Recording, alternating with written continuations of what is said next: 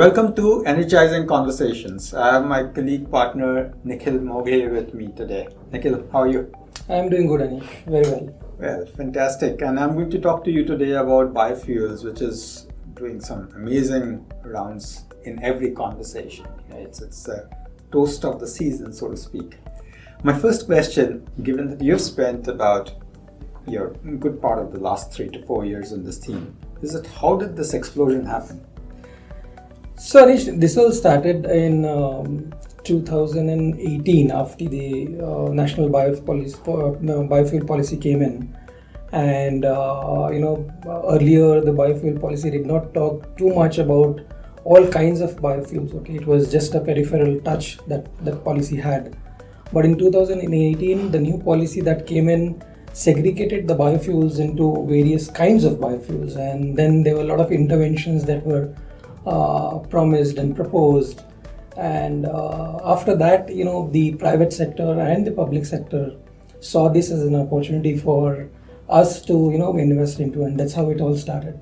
Is it global or is it more India? So this is the India story, but globally also this is gaining prominence because with all the net zero emissions and the targets that the countries are setting up, this is something that people are thinking of investing, because it's something that is distributed. It is something that is available everywhere. You don't have to depend on any particular industry or any particular country for that matter, right? And that's how it all picked up globally as well. Okay, so you say that it's always been there, it's been available all the time, everywhere, but why now? It's because the narratives have changed. Like you've seen hydrogen coming up suddenly, right? So it's about how people see these clean fuels coming up and shaping the overall energy industry, and biofuel is one of them. So that's how it started picking up. In fact, if I look at it, it's not just about biofuels alone. It's a biogenic processes, which have caught on a very big way. You're using refinery flues through biogenic processes to create ethanol and sustainable aviation fuel. You're using compressed biogas, and it is something which is being used in much more varied formats. It's not one product which is coming out of. Correct. Fuels is one product. Your biochar, biofertilizers, all of that. Is the technology developing quickly? Yes, of course, and that is I've seen that changing in past 2 years itself. The sustainable aviation fuel itself, it was like it was kind of a rocket science 3-4 years back. But then now, if you see, there are many companies coming up globally and in India which are looking at producing SAF from ethanol, and there are many other tie-ups that are happening. You are aware of some of the tie-ups that our clients have done, right? So that's how things are changing, and people are investing into R&D. There's a lot of innovation happening, and this innovation is happening by the startups. So that is something that is quite exciting. So are the startups, getting the support from the mainstream industry, or are they on their own and the mainstream industry is on its own? So the story is different in different countries, Anish.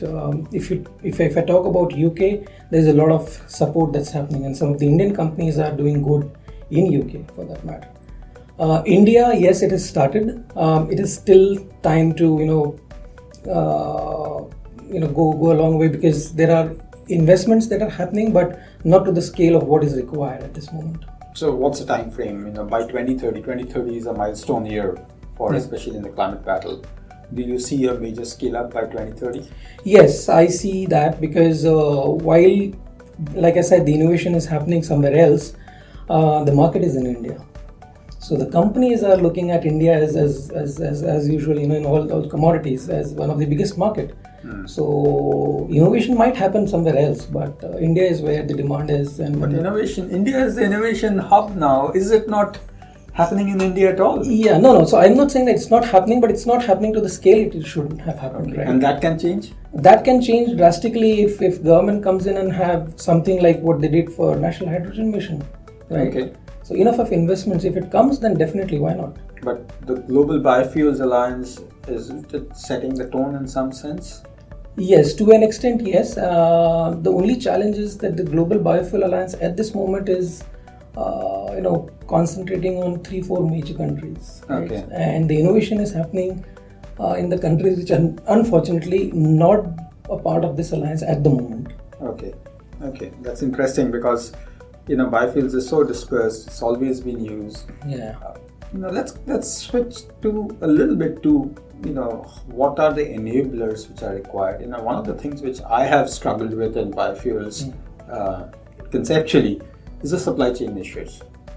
If that is solved, that could be a big enabler. Technology, the core technologies, if there is improvement in the biology or the chemistry of it, it could become a big enabler. Digital could be a big enabler because these are all distributed across. And if we have the digital means to create platforms, platformization of this happens, then that could be an enabler. Human resources could be a big enabler. Which are the biggest enablers in your assessment, and are those falling in place?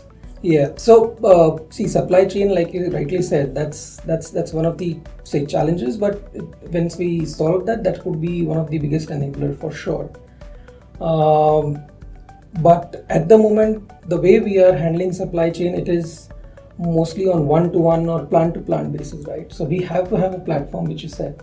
We have to have IoT based platforms where we can use those platforms to mark the fields, mark the balers, mark the operators, and structure a framework where all these things can come into one cohesive platform, right?